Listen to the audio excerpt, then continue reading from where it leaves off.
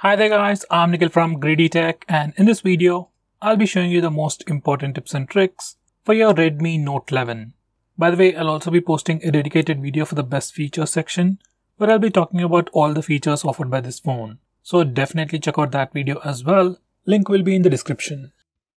With that said, first I'll start off with the navigation gestures. Now you can enable the full screen gestures from these settings, and once you enable it, you can swipe from the bottom of the screen to go home. Swipe and hold for recent tabs. You can swipe from the left side or the right side to go back a step. For Google Assistant, you can swipe from the bottom left corner or the bottom right corner. And just like on iOS, you can just swipe left or right on the bottom bar to quickly switch between applications.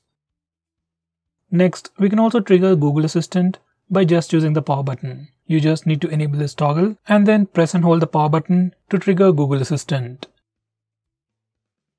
Next, I'm going to show you how to enable the dark mode on this phone. So from settings, you can enable the dark mode, and once you enable it, all the system UI elements change to the dark mode. Even stock apps like phone dialer, SMS application even change to the dark mode. Even the Google applications will automatically change to the dark mode. Now this dark mode definitely helps you save some battery, looks much more cooler, and also affects your eyes less at night. From these settings, you can also schedule to automatically turn on and turn off dark mode at a specific time.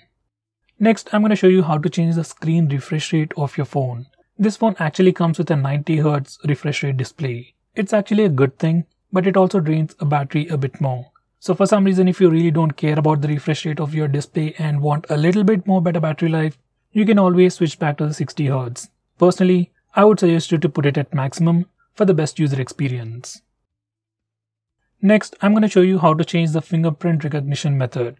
This phone actually comes with a side-mounted fingerprint scanner, and there are two ways to unlock the phone: touch option and press option. By default, it is set to touch. So whenever you just touch the fingerprint scanner, it instantly tries to unlock the phone. Well, it's a good feature, but personally I faced many accidental touch issues. So I would suggest you to go with the press option. So once you select the press option, you actually have to physically press the fingerprint scanner or the power button to unlock the phone. This is something I would definitely recommend you to do.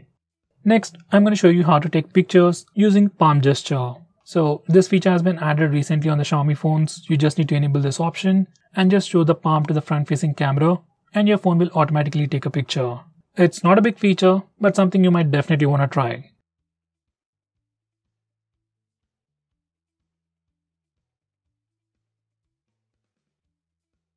Next, I'm going to show you how to remove the camera watermarks from your pictures.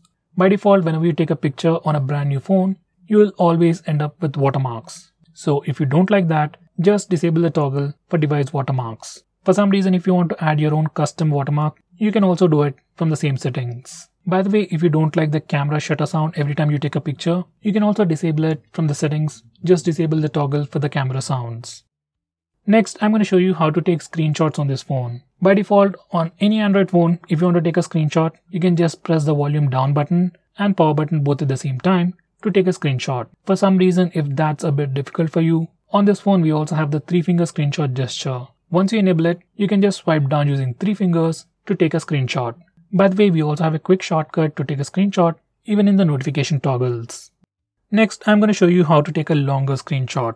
So to take a longer screenshot, first we need to take a regular screenshot. You can either use the buttons or the gesture.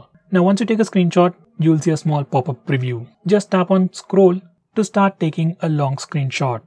Next, if you want to change the display sleep time or the display screen on time, you can do that from these settings. Normally you can find it in the display options on other phones, but it's a bit tricky on this phone. Next, if you want to display the memory usage on the recent apps page, you need to enable this particular toggle. And once you do that, every time you go to the recent apps page, you can check out the memory status. Next, if you want to display the battery percentage on the status bar, this is what you need to do. Go to these settings and you can choose between any of these options. I would select percentage outside the icon. Similarly, if you want to display the network usage of your phone on the status bar, just enable this toggle. Once you're done, your phone will display the real-time network usage information on the status bar. Next, if you want to change the default launcher of your phone, you can do that from here. Let's say if you have installed any third-party launcher, say like the Nova launcher, you can change it from here. Next, I'm going to show you how to change the default applications for regular profiles like the default browser, SMS, and so on. For that, you need to go to the settings and come to this particular page And from here, you can change your default browser, default SMS application, default email app, and so on. Going on next, if you're someone who's really concerned about privacy about your phone, and if you want to lock few applications on your phone, you can do that on this phone without installing any third-party applications. You can lock applications just like I've shown you in the preview. By the way, you can also have a different password for these locked applications from your phone's password, which is actually a pretty good thing. By the way, we can also use the fingerprint scanner and the face unlock features to unlock the locked applications. For that, we need to enable those options from settings. So guys, these are all the most important tips and tricks that you need to know about your phone. If I missed out on anything important, do let me know by commenting below this video. With that said, this is Nikhil signing off. See you in my next video.